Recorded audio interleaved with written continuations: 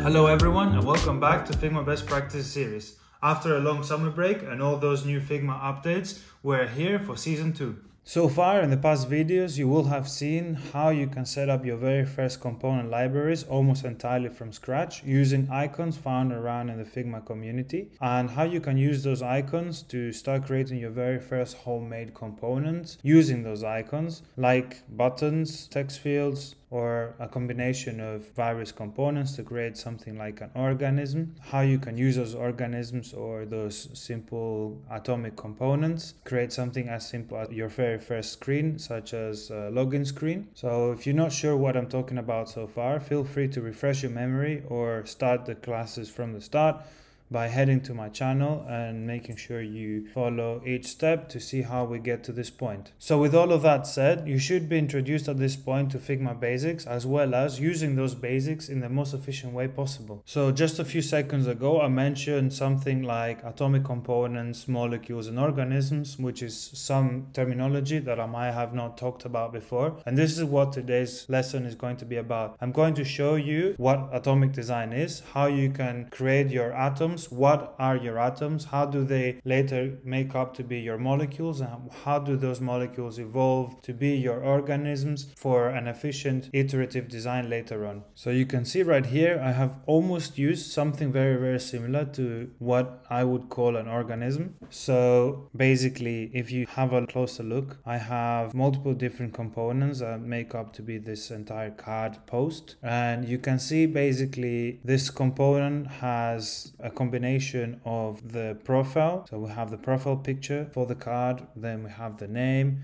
we have some icons around that could be icon sets, plus the actual image container, and then we have some more components such as where the likes go, where the comments go. So this entire thing could be called an organism because it consists of multiple different atoms or organisms. The actual terminology, this would be considered a molecule because it's only broken down atoms that we're seeing right here. But if we were to combine some of those atoms together to make it even more efficient, so we have to do even less work later on, then this would be an organism. Let's see how we can do that. So let's start by creating a similar card post but using exactly the atomic design. So to do that, I'm just going to quickly label all these items here as atoms. I have my atom components and I'm going to put them inside a frame. I don't want them to be exactly a frame, so I'm just going to make up a selection right here. So you can see this, I'm going to name this selection as atoms. What I want to do now is create my molecules. So I want to recreate this exact organism but being made out of molecules. So far I have no molecules, so let's create the molecules that we need. In this case, you can decide for yourselves what you think is the most efficient way to create your molecules. But for my advantage, I usually tend to go per section, and that's, again, as you're scrolling down you can see you can go up top to bottom. So I'm gonna take the first as an example. So one first small molecule, even molecules could be consisting of smaller molecules as well. So one could be 2 atom composition. So I'm gonna take this one atom, so the picture as well as the name. So I'm going to create, let's see, what do I have this called, profile picture. So I'm going to search on my assets, profile picture. I'm going to drag this, I'm already using that, and then I have the profile name, which is right here. I'm going to select those two, group them, and then I'm going to add auto layout as Figma best practices suggest. And then I'm just going to give this a value, so I want them to be 8 pixels apart, and then I am simply going to make this a component. So now we have it done as a molecule. So we have this profile section card. As we have this done, then we want this to make up all of the top section. So without further ado, I'm just going to do profile section.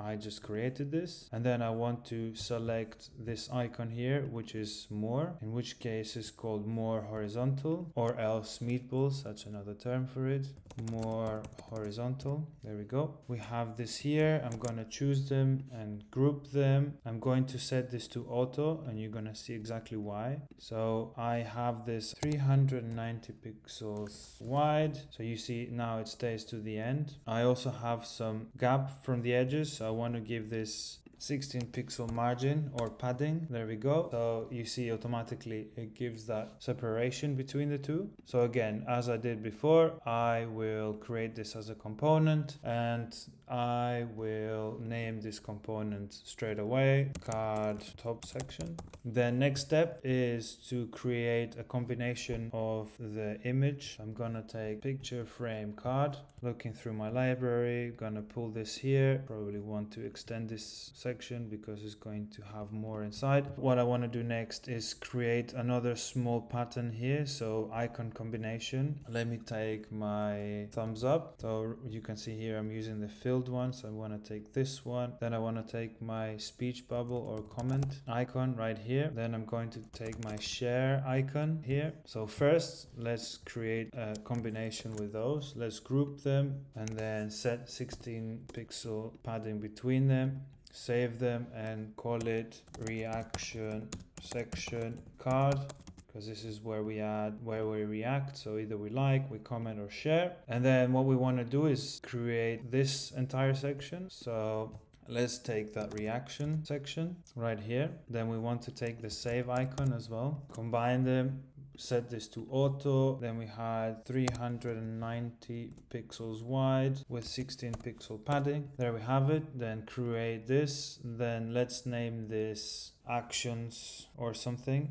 Action section, actions section card. There we have it. And then we want to create this entire content card. So we have it. So what we had before was the likes. So we have it right here. We want to create this molecule as well. Put some text here and say 100 likes as we did before.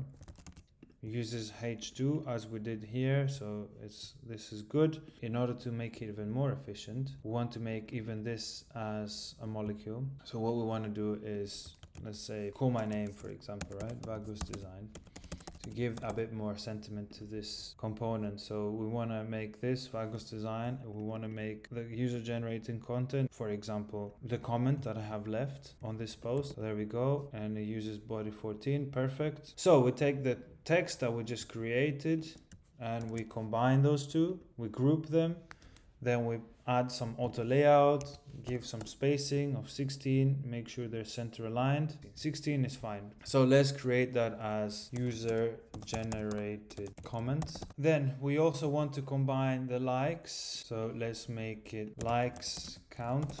Let's make that into an atom though, because this is an item. Let's keep this atom right here. Then what we want to do is combine those two. So we want to combine the user generated comments right here.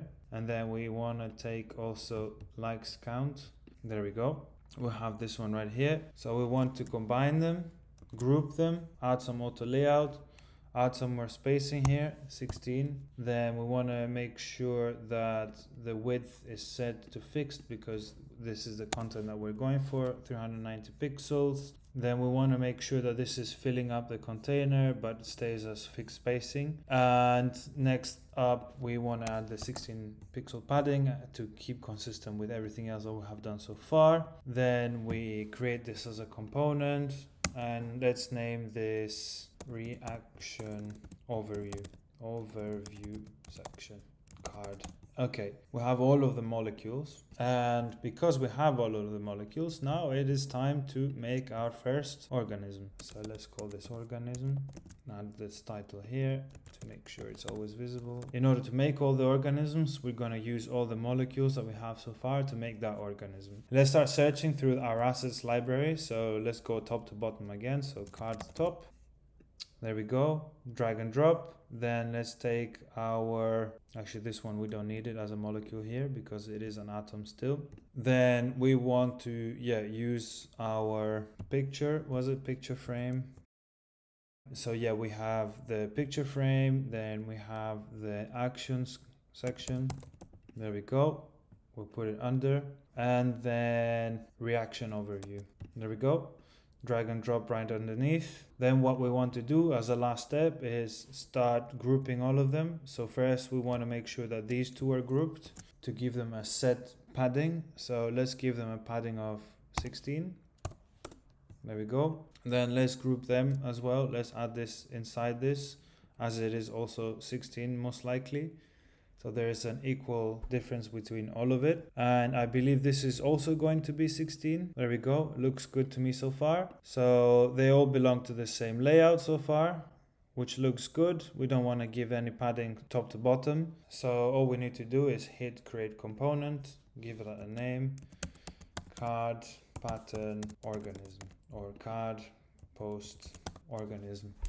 There we go. And we have created our first organism. Let's see now how we can use that organism and make something up like this, for example, as we have the navigation bar. So let's go here, choose frame, or you can just press the F key on your keyboard. Then we want to do mobile. We have 14, as you see. We have iPhone 14 right here. Yes, 390 pixels wide. Let's give that random color. There we go. Let's do auto layout. Make sure everything is fixed. Do 64. So in this case, we're giving space for the status bars. We want to make sure this is set to 0, this is set to 0, and this is set to 0. And then between each post, we want to give 24 pixels difference. So this is then setting the entire layout of our page, of our one screen, to 24. So without further ado, let's go and add our first card in. So yeah, we want to use our first card. So there we go, card post, drag and drop right inside, and then drag and drop another one right underneath it. So just as quick as that, we have quickly created some user generated content. So you can see now, for example, this looks a bit too close for my eyes. So I want to give this a bit more difference. So I can increase the size to 40. So we make sure that this is a different person's post, for example. It's a visual difference. And then another thing I want to do is add the navigation at the bottom. So in order for that to not mess up with my content and not push it down, I can go here and select absolute position and then just drag it right here at the bottom. And there we have it. You can see this in full screen. Actually, this should be set to 100%. We can see how we can move further from this, so you can start creating an entire end-to-end design. But this is the first step towards atomic design. Feel free to start playing around and experimenting with different types of atoms. For example, right here, one very simple thing I could do. I think this right now looks a bit too far apart. So what I can do very quickly, instead of selecting right here and trying to make this go close, obviously I cannot, and we already have this same molecule being repeated more than once. So what I can do is go back to my library, simply find this molecule right here, reduce that down to 8 pixels, so you see how it changed in all instances. So if I go back, it changes here, and it changes here, and it changes everywhere else this instance exists. So this is one very simple example why atomic design is super efficient and how it helps you iterate on your designs later on.